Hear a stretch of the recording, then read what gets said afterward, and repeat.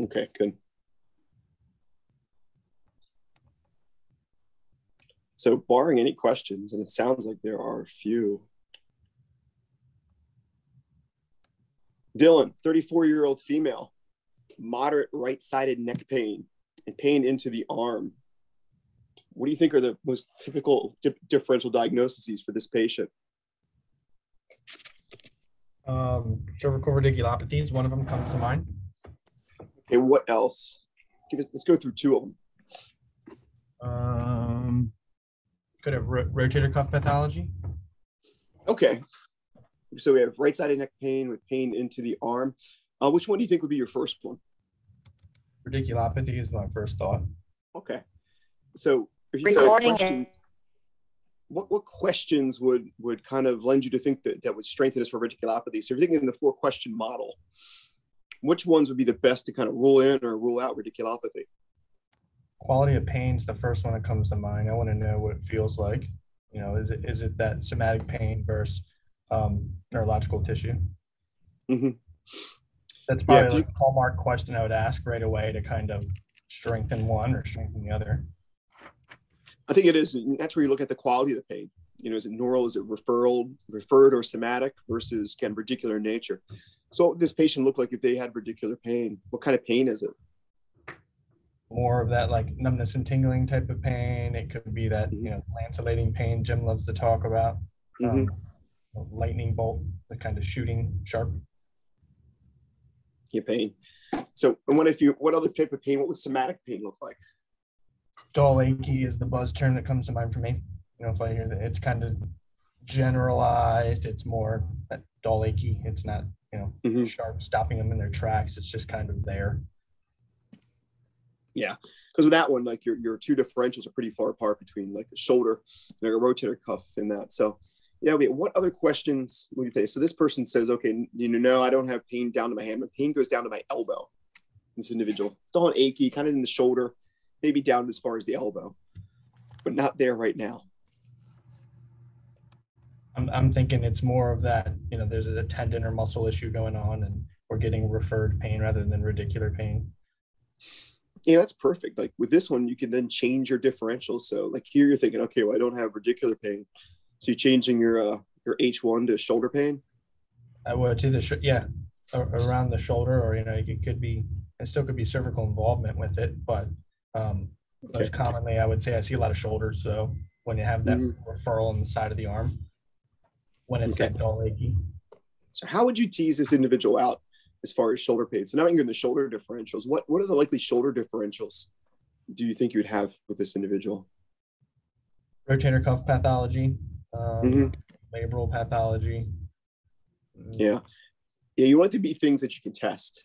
And that's the key, is that you don't want to, you know, you start picking pathologies you can't test. It's of little value to you. So both of those you can test for it and differentiate.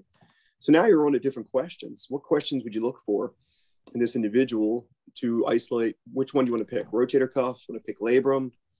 Pick rotator cuff. Okay. I would ask them when they get the pain.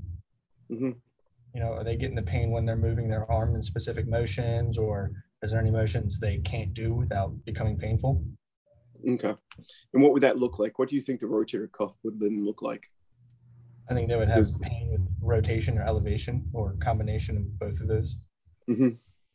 Yeah.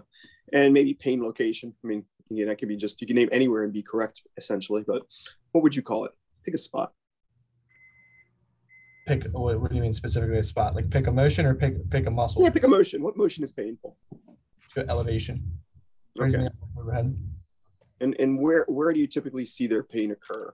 Where may it occur in this individual? Lateral arm. Lateral arm. Is there, you know, this person could have a painful arc of motion in one case. It could be more end range. So let's go with this. Let's say your patient has more end range pain, let's say toward the last 20 degrees of shoulder motion. It reproduces their pain in the overhead position. Okay, now you question them and say, okay, yeah, they also have it at nighttime. So what other things would you do to then strengthen your diagnosis? So far, you have lateral arm pain, you have shoulder pain. So, you know, basically used one question to kind of figure that. Well, you used two questions. You ruled out radicular pain. So you changed your H1 to shoulder pain. And then you could ask, what other question would be a good one even before you did a test to kind of strengthen the idea of shoulder pain?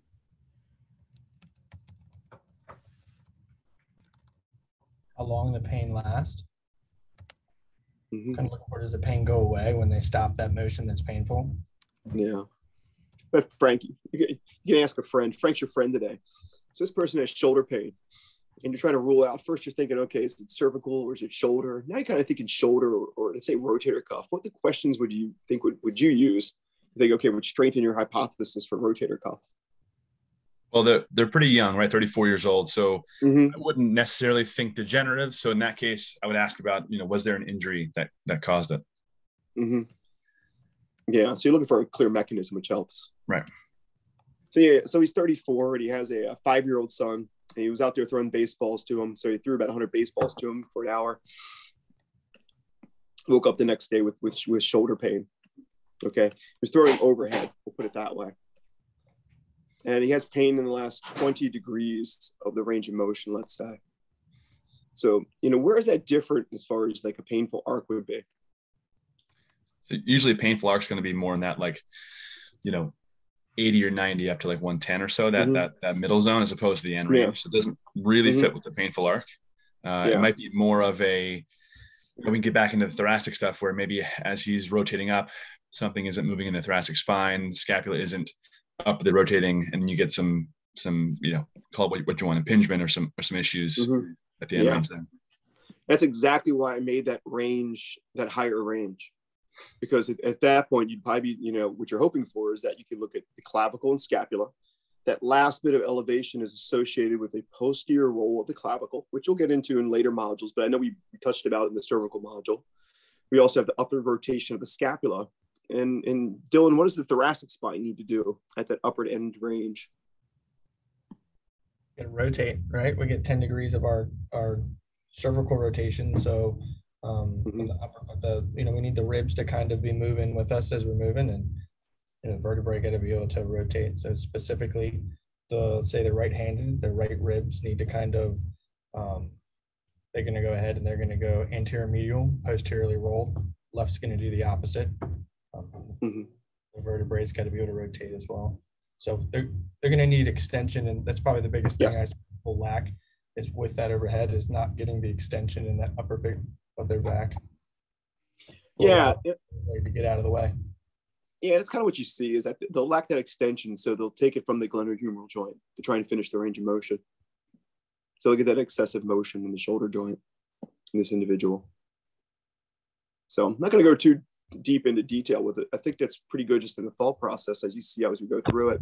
And again, keep in mind too, this is basically the same format we use in like an oral practical. If he'd have gone with radiculopathy or referred pain in the neck and picked a segmental dysfunction, I may have gone in a cervical way. I may bring them back to the cervical and take away the shoulder and give them negative shoulder tests. But the shoulder was a little different, and I thought we could tie it in thoracic spine. So you kind of go with this. So just give you an idea. This is kind of generally how the oral practical also flows, and also kind of the thought process that would occur where this person may start off as a neck and shoulder pain patient. They flow into a shoulder, but then it flows back into a thoracic spine eval to look at these different things. That's what's fun about this course is once you get cervical, lumbar, and thoracic, you're going to have a ton of information to go from. Cool. So Frank, let's keep it at 34-year-old female, moderate right-sided neck pain with pain into the upper thoracic spine. Let's say to about the level of T4. Okay.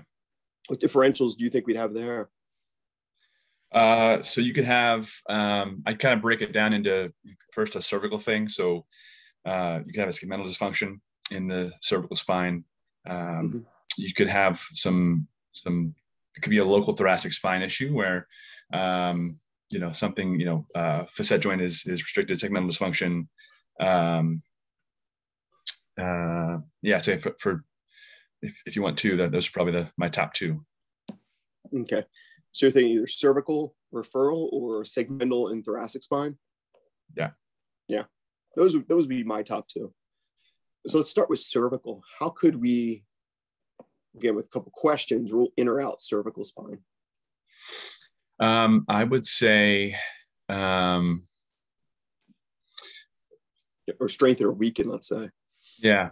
It's not really a question. This is more of a getting into the test, but asking if neck motions reproduce the pain in the thoracic spine. Now there certainly are, T4s maybe a little bit low, but like the upper thoracic, you need that for rotation anyway. So it might just be that, hey, an upper, T1 or T2 restriction is still going to get angered with cervical rotation, even though it's not a cervical issue. But I'd probably start there. Yeah. Which one? Okay. So now think about that. What would be your next likely differential? So let's say you're comfortable with your questions that this is a segmental dysfunction. And so you've asked them, okay, what's your pain level? The pain level should be moderate compared to a disc. Yep. So I have your pain level. What things provoke it? Is it, it's, right rotation. If I rotate to the right and I look at the ceiling, okay, I get a reproduction of symptoms. Or is it when I look at the floor? Either one can reproduce that T4 pain pattern. So is it with neck motion, exclusively? Now, it could still be thoracic. But what I would also look for is local pain. Is there local pain there as well? Any other questions anyone else has? Please say them out loud because I can't even see the chat on my computer. Oh, let me get my other one. Dueling computers here.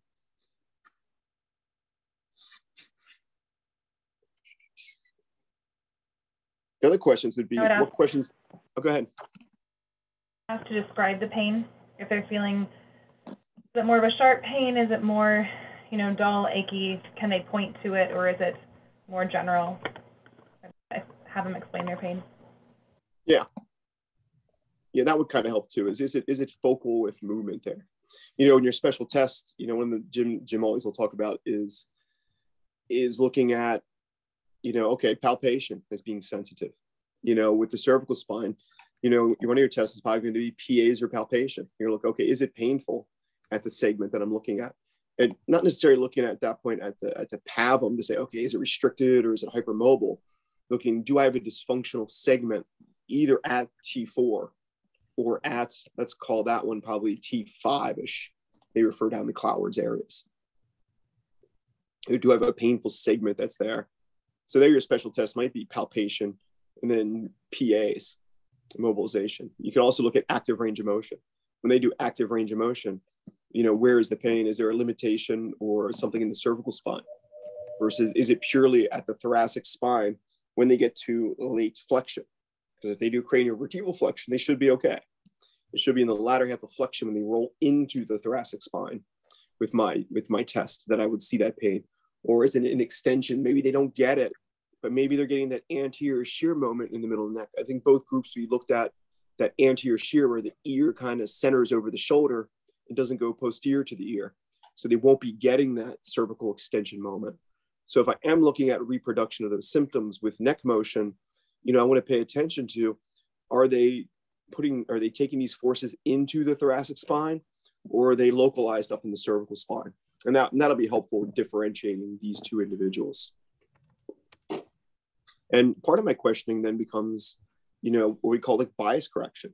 How do I want to make sure that, I'm not running into, or I'm not just overlooking other differentials? So Frank or Dylan, let's say we think this is a T4 segmental dysfunction. What are all the other differentials that we want to rule out at this point? Well, the big ones would be making sure it's not a visceral issue or a notalgia paresthetica issue. The visceral ones, that's kind of, you get into the questions, start kind of screening, all the GI systems and kind of, ask those, go along those lines. For notalgia paresthetica, you can ask about burning and those kind of paresthetic sensations around the shoulder blade. Dylan, how else would you rule out? What other differentials would you rule out as far as your bias correction? So you mentioned notalgia paresthetica. Yeah, we're looking at segmental dysfunction. Yeah, I'd want to see if the ribs are moving well. I'd want to find out, make sure it's not anything rib related. If it's specific to the vertebrae, I know those kind of go hand in hand. At least I think of them together. Right? You can't think of them separate much. That's really what comes to mind. Making sure we're dealing with biomechanical dysfunction opposed to something neurological or visceral. Those two. Yeah, you have notalgia paresthetic in there where it would be more paresthesia. It should be more radicular in nature, neurological in nature. You can check ribs. You can probably kind of lump the ribs in that segmental dysfunction, that costotransverse joint, costovertebral, facet joint. they're all kind of in the same family in that region. If you looked at a muscular dysfunction, might be one. And, you can get more in kind of like Shirley Sauerman. Do I have something that's just overloaded constantly? Is this a protracted scapula where it's just these muscles are lengthened all the time and just irritable?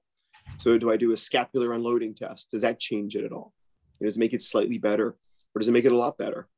So if I'm looking from a muscular standpoint, might be the other one back there is, can I do an unloading technique to potentially relieve it in that sense? So, and your bias correction is really about what are all the other competing differentials, and how do I make myself comfortable with those two tests that it's not one of those. So the more I get those tests come back negative, supporting my initial hypothesis, the stronger I feel about my differential. What I like about it too is that instead of me being overconfident, there's a tendency early on in the system to get overconfident. Like, I know what it is. I'm just going to focus on my first hypothesis, which was positive. And then you stop screening for these other things. Well, then you develop a bias. So this kind of is like a nice barometer for me to just to check myself and make sure that I'm not just kind of anchoring to that my first hypothesis, and that I can screen out these other ones. And I think over time that helps me be better at recognizing those other ones instead of just kind of cherry picking it and kind of trying to make everything fit into asegmental dysfunction in the thoracic spine. Any other differentials in this area that anyone can come up with or wants to discuss? Can you talk about a differential for like thoracic outlet? Oh, thoracic outlet. That's a good one, Dylan. What's thoracic outlet going to look like? Is that my name you used there? It sure is. Yeah, it's thoracic outlet. Frank, so it's going to sound like a or a duh. I'd be looking more for symptoms in the arm rather than the mid back personally for thoracic outlet. I'm looking for vascular signs or neurological tissue, any of those two systems kind of being at play to rule in thoracic outlet. Yeah, what is it more likely to be, thoracic, neurological, or vascular? I'd say vascular is the one that stood out for people that were true thoracic outlet. It's more of the vascular compression, I think, that is causing symptoms opposed to the neural tissue being compressed. Do you agree, Frank? I would disagree, respectfully. It's like Hollywood Squares. Yeah, my experience. I haven't seen many of them. I would say that the neural side would be more common, and vascular is extremely rare and usually a medical emergency. Yeah, it's usually the case is that the vascular, even though you're taught to do the vascular tests, it's much, much more rare. You're much more likely going to see the neurological symptoms. Just think the brachial plexus coming up over the first rib. And now think about everything we looked at in rib biomechanics and what we're doing there. And now look at also clavicular biomechanics, is that, we have this whole system here which compresses. And now we have a bunch of techniques or some new things and way to look at it. I think of the way joint biomechanics work. How is the SC joint sitting? What's the clavicle angle? Is it more parallel, or does it have a nice upward angle matching the other side? That would create tension on it. Do I have an elevated first or second rib that's putting tension on this, or a stiff CT junction? So now the system isn't moving as fluidly as it should. So for a thoracic outlet, there's a lot in this course that you can do for the dynamic thoracic outlet syndrome. So there's a lot to play with in here, but you're usually going to think of more neurological. What do you think it would look like, Dylan, if it's neurological? Was it going to be dermatomal, peripheral? What would you think? How would this present? Peripheral. Yeah, usually I would think it's going to be more the whole hand and diffuse. You can get the lower segments, but not really. I think you're really what you're going to see there is that usually the whole hand. That's your tell there. So this person comes in. What I'm looking for is, okay, is it your thumb, middle, index finger? Oh, it's my entire hand. Once they say it's their entire hand, first of all, 7 times out of 10, it's not their entire hand, even when they tell you it's their entire hand. Okay, so just always keep that in mind. So as soon as they tell me it's their entire hand, I immediately think they just don't understand the question, because they generally don't. And then I'll redefine it for them and check. And then you'll often find it is the middle finger, it is the thumb, it is the index finger. It's typically not the entire hand. If it is the entire hand, then you're looking at something that's probably not a compression at the root or, at the foramen. There you're looking at some type of thoracic outlet or peripheral impingement. That's in that system. So I'll look for that. But even when they give me the answer to the entire hand, I then go back and tease through it. I just don't blindly accept that as per se the truth, because they often don't well discriminate. It's a certain part of their hand. So just kind of keep that in the back of your mind as you look at that. How do you go about what's your follow-up question then for them? I just had that happen to me. Yeah, I use the up tempo. I reword it. I up tempo my things. Oh yeah, sometimes I see this and it's weird. It feels like your entire hand, but it's really just the middle finger. And some other people, it's just the thumb. So do you think I feel like it's more than one finger than the other? And I'll touch them a little bit, like on their index finger. Say this finger can feel different than your thumb. So I'll touch their fifth finger, and then I'll touch their middle finger. And I'll kind of give them some tactile cues and awareness. And many times it just kind of comes to them like, oh yeah, it is there. And then if it's just the index finger, now I'm down to cubital tunnel is most common, versus a C8 over there. So now I'll just kind of look for that and think, okay, is it then? I think, okay, if it's a C8, is it going down the forearm, or is it just in the hand? And that'll help me to kind of determine it's peripheral compression. Yeah.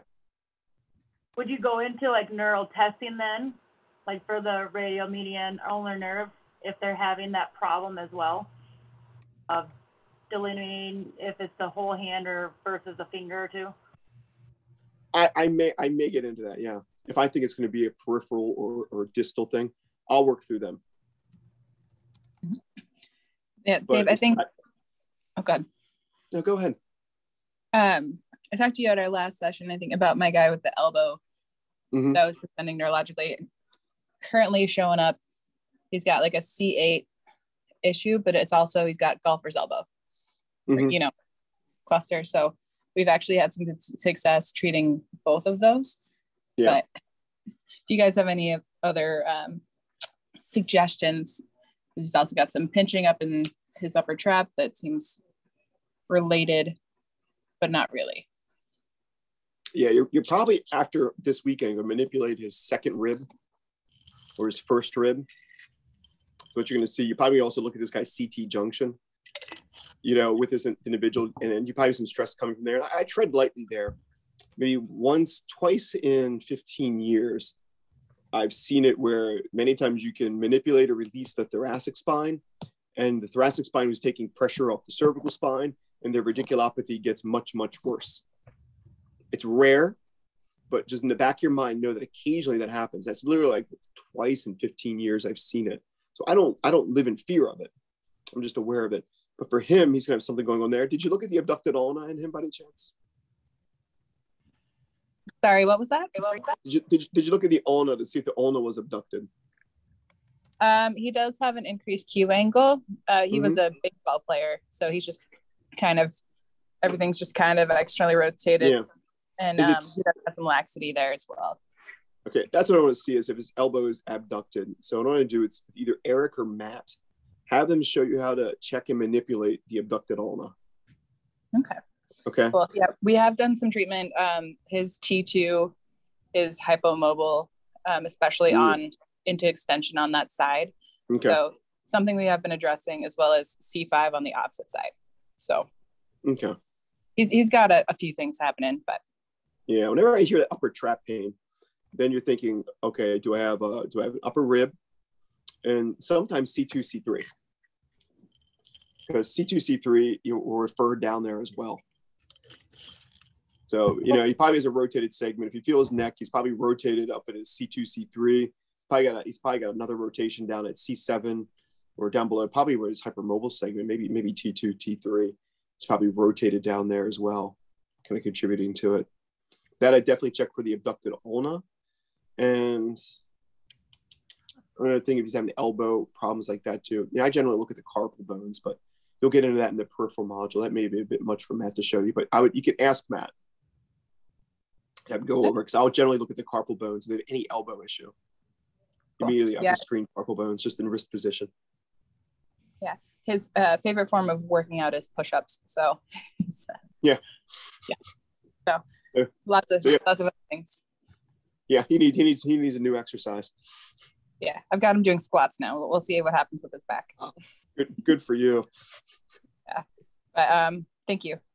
I'll think about it. I'll send something out to Matt. If not, just remember to grab Matt. For sure. Thanks. Cool. All right, here's my reach. I'm going to see if I can share a screen here.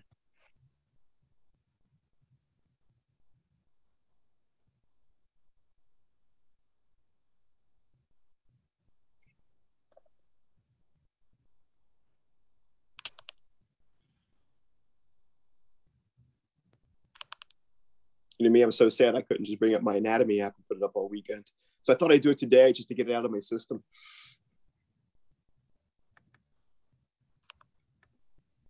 Okay, let me know if this pops up. Can you see complete anatomy on your screen? Nope, because I can't see it on mine over here. Oh, can you see it? Oh, that's cool. Yep. Oh, there it is. Good, good, good, good.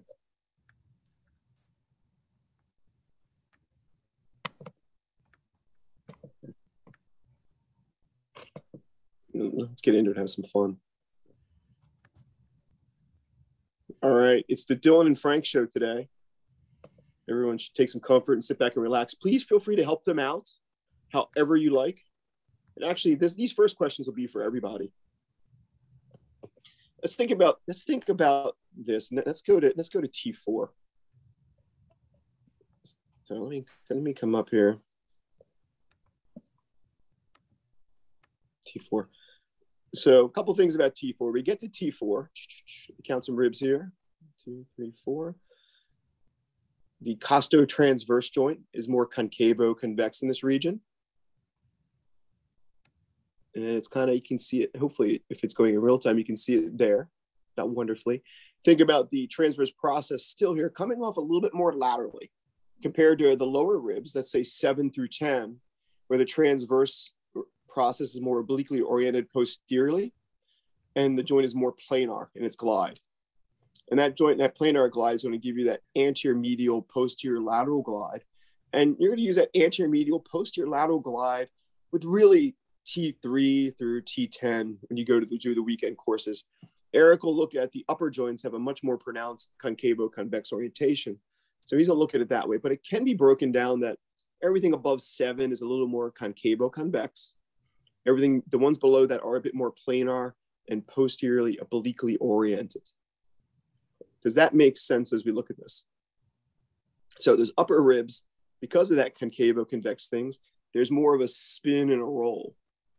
Where in the lower ribs, there's more of a slide and a glide. I mean, you're just making up fucking words. I am, aren't I? Yes.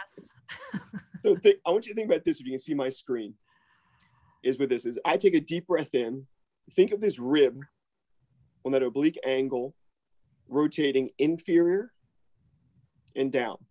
And the upper rib in the anterior portion of the sternum has to go upward. So feel your chest rise as you breathe. And your ribs go up. And you exhale and they come back down. You have to have a spin at that costotransverse joint. So 4, as you breathe in, the rib has to glide downward and inferior. So it's that posterior roll. As you exhale, the rib glides upward and things. What's cool about this, and where you're really going to learn this well, so if you're confused by today, don't beat yourself up. You can beat me up a little bit. But when you palpate these during the lab, it'll start to make a lot more sense when you get a tactile feel for it. I think when I put my hands on it and I feel somebody breathe, it's like, oh, there it is. I can see it. And that makes a lot more sense to me when I learn it. But what I want to give you two here, even if it just helps 5%, is just a little bit of an anatomy review, just in what happens with these joints and as they do that. So what they'll also talk about too is, I'd say T4, you inhale, and that rib in the back is going to posteriorly rotate and spin downward. The anterior joint goes upward. But what also happens as you do that, you also feel that joint they'll talk about kind of expanding outward, and it almost goes lateral. And as you exhale and breathe in, these upper ribs are going to roll superior and go upward. The anterior rib cage drops down, and then it also settles back medial. So there's this, as you inhale, the rib goes posterior and lateral. As you exhale here, the rib glides superior, kind of anterior and medial. And that's what happens. There's this in and out flow of the rib. And when we check rib glides, that's what we're going to check. What also happens at the rib, if you think about it, was we're going to look at today, we're going to talk about just T4 rotation. That let's say I turn my head and my shoulders in this direction, we're going to have a rotation. Let's go to the right. So if I rotate to the right at T4, what's going to happen here is the ribs they rotate kind of like a nominate. So if T4 rotates to the right, because I'm going to look over my right shoulder at the kids in the back of the car, and what's going to happen is at the right costotransverse joint, that rib is going to have a bit of a posterior glide and inferior. And it's going to also, as we do that, there's going to talk about there's a medial translation. We'll talk about that. And the right rib goes posterior and down. The left rib on the right goes anterior and superior. So much like if I were to turn my pelvis to the right, my right innominate goes posterior, my left one goes anterior, the ribs rotate in the similar plane. So I like to always remember that, because when it's Monday morning and I'm getting a little lost and I got to rethink about a rib, I think, okay, if I rotate my hips, my innominate goes this way, ribs go the same way. Now I know where I am in space. So that helps me. I hope it helps you and doesn't confuse you. If it confuses you, then of course, please ignore it. So with a right rotation, I have the right rib going medial and posterior. The left rib goes a little bit more anterior and lateral. And the rib itself translates to the left. So with this rotation, there's a translation moment, ever so slight, to the opposite side. So when I rotate to the right, the vertebral body has a translation to the left associated with these rib motions. At that and same that's a point, pure, Dave, that's a pure cervical rotation, correct? We're not having any kind of thoracic rotation, correct? oh yeah, we're at T4, so we have to have a thoracic rotation. So I think about looking in the back of the car. When I look in the back of the car, my neck rotates, but I'm also going to pull my scapula and I'm going to rotate my thorax. Okay, sounds good. Because I'm in my 40s, so I'm not going to get it all with my neck anymore. I got to bring in some help. So as I turn my head, it's just nice to think of rotation as also being, because we don't just rotate our thoracic spine. Usually it's in conjunction with the head or other body motion that's occurring. So this translation is going to occur at this segment. And these are all areas where we can get an articular dysfunction. So let's say my right T4 glides downward or extends on T5 as I go to do this on the right-hand side. The left side flexes. So as I go into rotation, the motion I'm going to have at these facet joints is, I'm going to bring up the right facet joint here. Can you see that okay? Okay. That joint extends. The left joint will flex. So on the right-hand side, when I do this, I have, again, a posterior roll of the rib. I have extension of this facet joint as I do this. So unfortunately, I'm not a spring chicken. So I rotate to the right to tell the kids to stop doing that. Don't make me pull the car over. Any one of those myriad things that I've heard my parents say 100 times. And I come back and things aren't right. I come back and something feels tight and spasmy. What I can have here is any one of those articular dysfunctions where I did not return from that position. And from that mechanism, you could think about, it could be, the parent driving the car is a classic one. Think of somebody working at a computer desk who has multiple screens, and maybe a chair that doesn't swivel. They will be prone to some of these articular dysfunctions. And when I find a segment that's here, this is going to be one of my first hypotheses is I may find this or I may not find one of these rotations, but this is the biomechanic which could have occurred. I could find that this segment feels like it's rotated to the right and maybe translated to the left, but any one of these segments can be off. And this is what we talk about. If you look at it could be a translated segment that you'll talk about with Eric and evaluate. It could be that one of these joints in the chain didn't go back to its resting position, whether it was the rib, the costotransverse joint, the right facet could be stuck in extension, the left one could be stuck in flexion, Or the left rib could be stuck in its roll and glide and not return to that position because it went to an end range barrier and got stuck. So with a forced rotation or that gradual like end range rotation, you can many times come up with this. Classic example is someone came in yesterday and what they had was they had this happened at probably what do you think, T2 in the shower is a classic one. Washing hair is a classic injury pattern to see, usually a little bit higher up. And what you will find is probably one of these dysfunctions. The rib is the easiest to find, so I always look there first. And that doesn't fix it. And then I get into the thoracic spine, these thoracic joints. Let's see, do I have one of these segments that are off? The segment, I could have one of these 4 joints involved, or I could have the translation or an anterior subluxation, which can be offset as an articular dysfunction in this rotation. I hate to ask this, but any questions?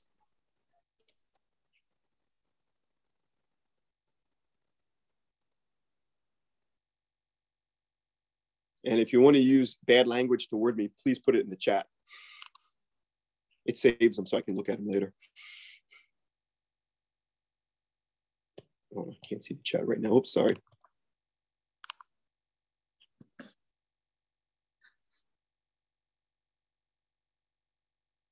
Okay, let's think about other things. What I'm going to go through next is a bit of the anatomy around this region.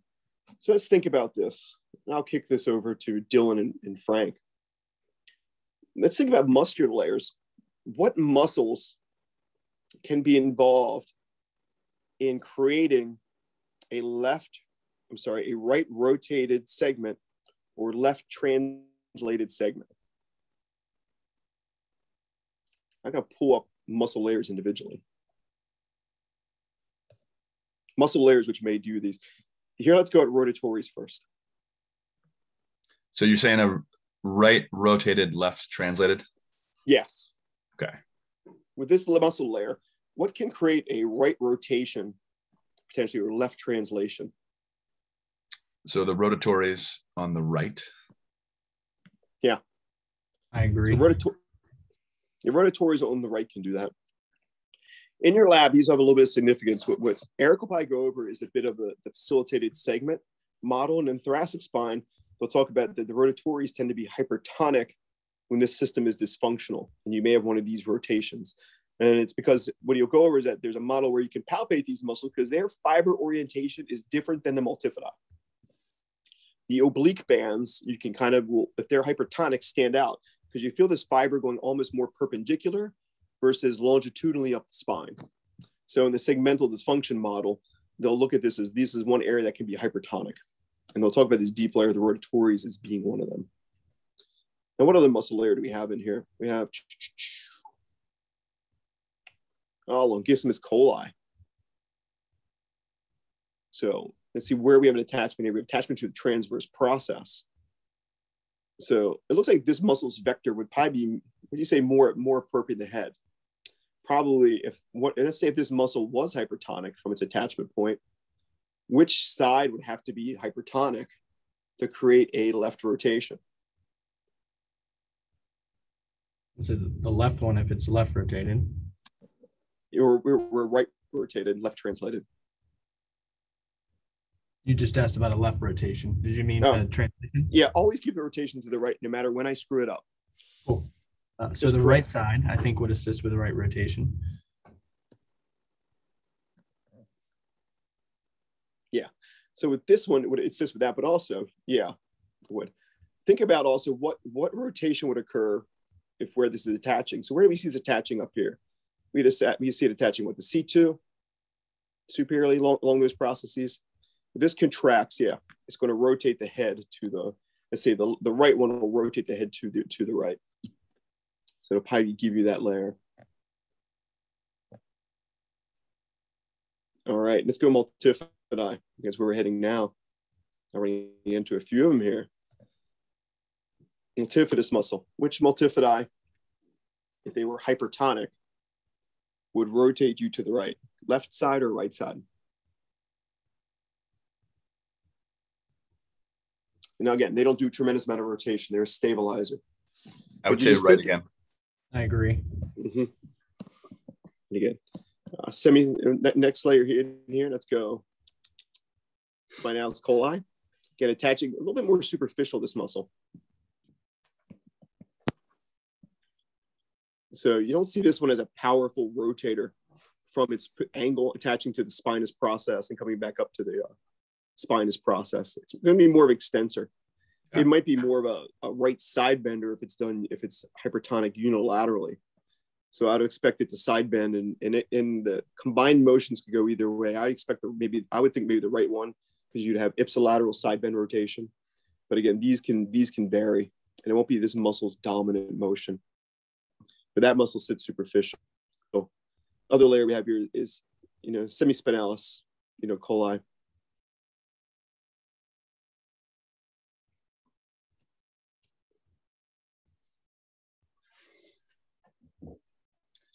Interesting orientation, right? From spinous process. I'm sorry, transverse process up.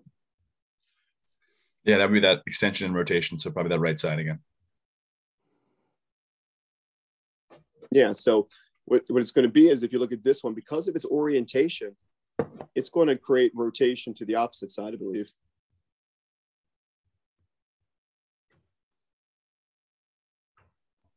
Because you have a lateral down here to medial thing. So they'll talk about this basically pulling it and creating an opposite rotation. So this could be one where, again, hypertonic in here, you can create an opposite rotation. And again, normally you're not going to see these in isolation, but if you're needling and you're palpating tone in muscles, these can be things that can create these long vectors coming down in here. You will probably see a much greater impact in the thoracic spine with these rotators. But this is just a nice exercise to go through to look at the different muscles, the insertion points, and what is their movement vector going to be. Here we have another one coming from transverse process. It should be longus capitis, if memory serves. Hey, there we go. Good. So again, I don't expect this to be much of a thoracic mover just from its orientation, where it is to be more cervical.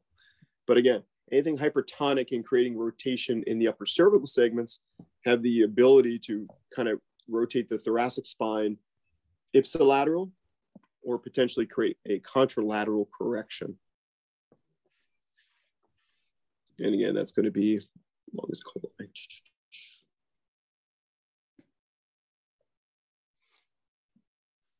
All right. Getting into some more superficial layers here. Splenius capitis.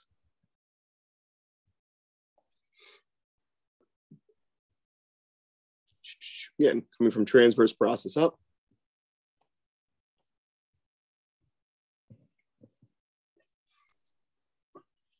Again, similar as we talked about earlier, this one here, when unilateral contraction is going to create opposite rotation.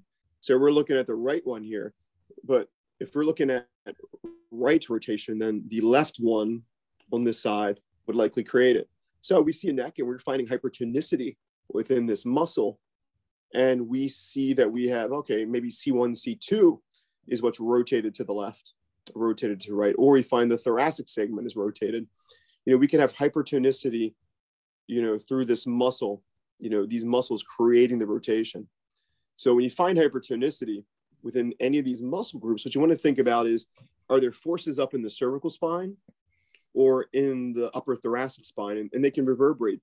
The rotation within the articular system can generate the muscle hypertonicity, or the muscle hypertonicity can create the joint rotation without an articular restriction. So I like to keep open-minded in that, because you take these courses and they're based on manipulation and joint mechanics. And sometimes early on, we lose sight of the fact that not everything is stuck. But if we can identify these rotations and restrictions, identifying those myofascial restrictions or those hypermobility restrictions, it really lends in nicely to selecting the right treatment.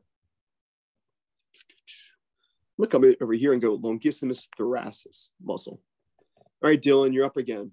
Left, which one of these would rotate the thoracic spine to the right? Let's see the right side. Yeah.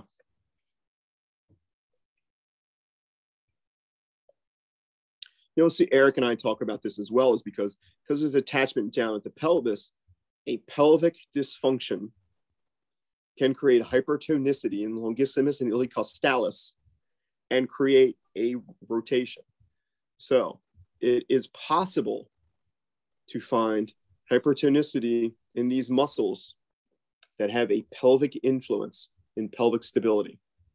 So your right rotated segment at T8 or T4 could be directly related to the inability to have failed load transfer through the SI joint. And it can be failed load transfer with sitting is a common one they talk about. That you sit, you don't have a stable pelvic base. So these muscles will tone to try and stabilize or provide stability. And now you have this muscle on all the time doing a job it shouldn't do, become hypertonic. So you can kind of trace the hypertonicity generally up to the rib segment of where the rotation occurs. So it's not uncommon to find this. It's not an uncommon spot to see muscular fatigue and soreness. It's not an uncommon problem to see hypertonicity within this muscular region up in here and create this rotation. Sometimes you'll need to manipulate the rib or get the thoracic segment to correct. Other times you need to kind of travel down and look what's happening at the SI joint, lumbar spine. And seeing if I improve the load transfer through the pelvis, I can change this tone running all the way up to T4, creating this segmental rotation and this segmental dysfunction.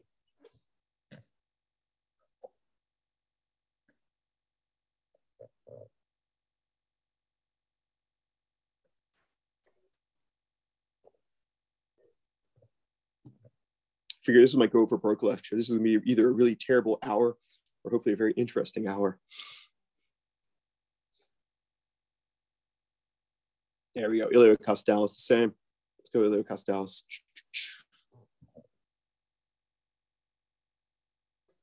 Same thing over here. Look at these rib attachments. So if you think about where these muscles attach on the rib, they have a bit of an anterior pull vector. So let's say this joint, if you go back to the costotransverse joint, and let's say it's concavo-convex, and when I take a deep breath in, it glides inferior and posterior, or in the bottom joints, the bottom 7, it's that lateral glide, that anterior lateral inferior glide. You can see the action that this rib or these muscles, by attaching to the inferior border of the rib, is going to pull it downward and inward and create the rotation inferior. Now, if we look at some of the upper cervical muscles when we're in the cervical spine, think about their orientation. Their orientation is slightly different, in what they can do in rotations. So here in these lower segments, because of their lower attachment to the ribs, the ipsilateral muscles tend to create rotation to the same side. When we were in the cervical spine, because of the orientation of these muscle fibers, the contralateral side tended to create, so the left side tended to create the right rotations. Where these lower muscles, because they're coming onto the ribs, tend to create the ipsilateral rotations. Now we're running kind of short on time here.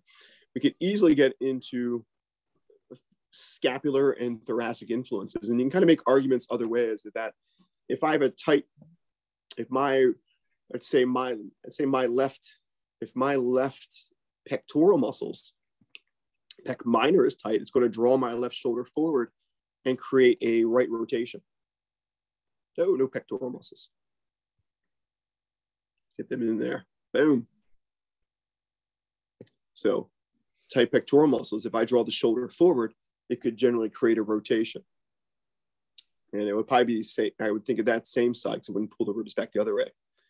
If I have a facilitated, let's say, serratus anterior, so serratus anterior can have a lot of influence in this region, as well as, your rhomboids, your levator, and how the scapular sets, and that can generally kind of indirectly create some of these thoracic rotations based on their tones. So really, what the serratus does can really differ between, is it pulling from a stable base, and let's say it's anchored at the medial scapular border.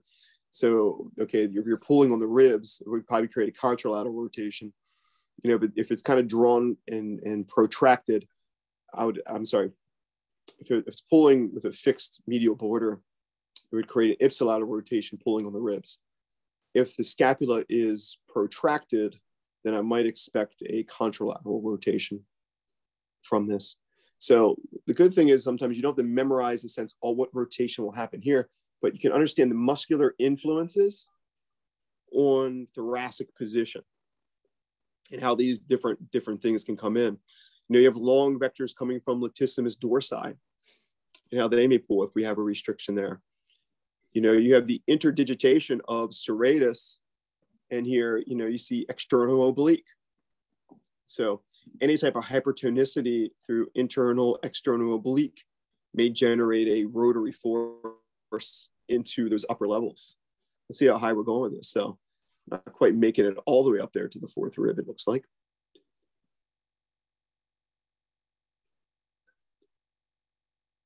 I think it goes up to 5 or 4.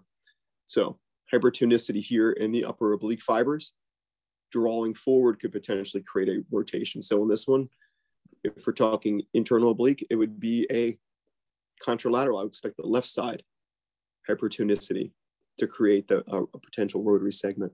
Pretty far-fetched. It's the upper rib. Necessarily wouldn't expect to see it there. But just understand that there are these muscular influences in vectors.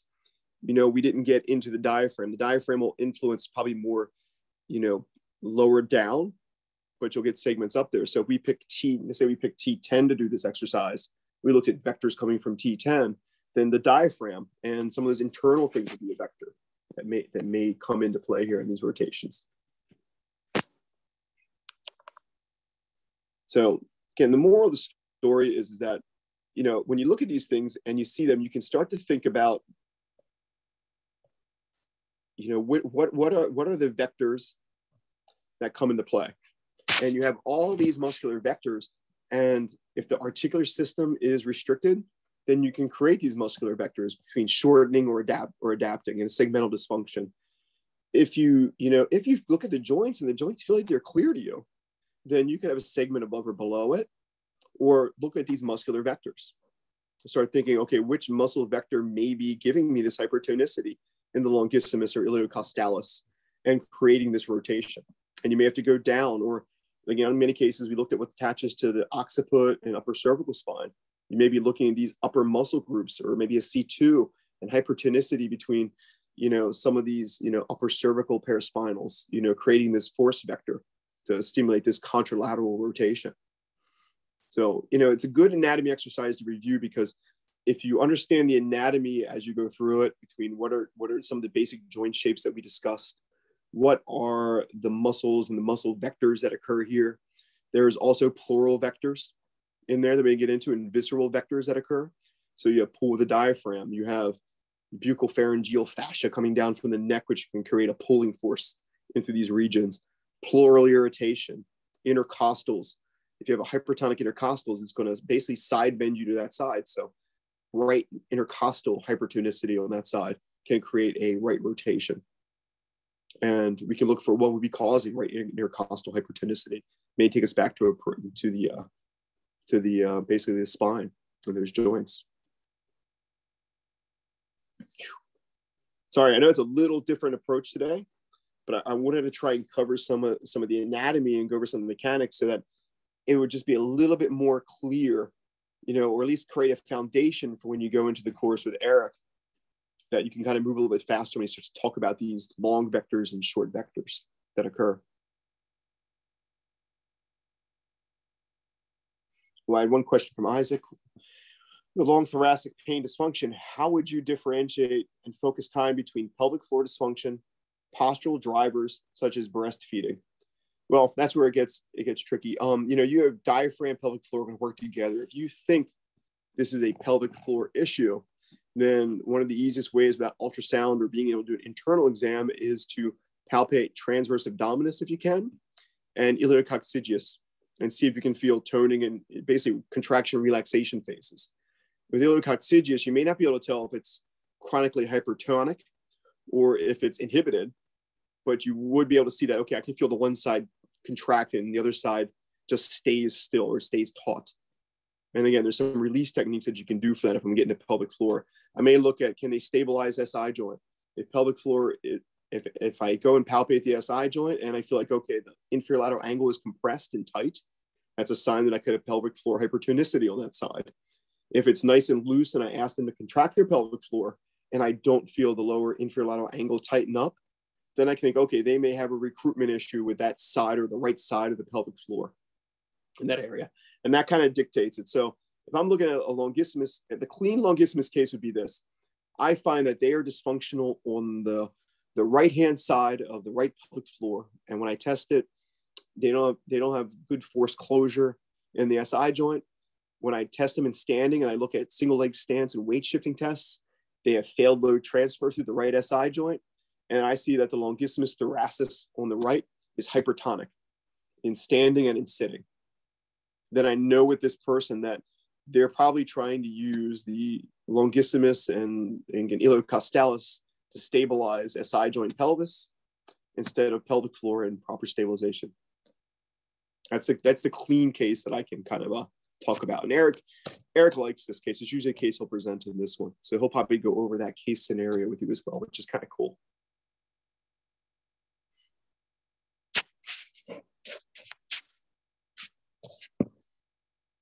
Good. Okay. Hey, hope this was helpful today in this format. And I'm going to have Eric also kind of ask you just to see how these formats have been going. You know, we're always open to your feedback and what is helpful in the formats. We've used a couple of different ones.